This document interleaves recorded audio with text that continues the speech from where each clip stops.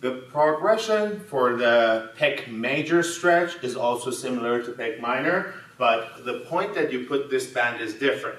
This time I want you to have the elbow in the band, and you're going to externally rotate your arm, making sure that you're not flaring out your ribs, keeping your core tight, lunging forward, and applying force to your arm to be able to get stretch in the anterior of your chest. You can change the angle of the arm to be able to stretch different fibers of your pec major muscle.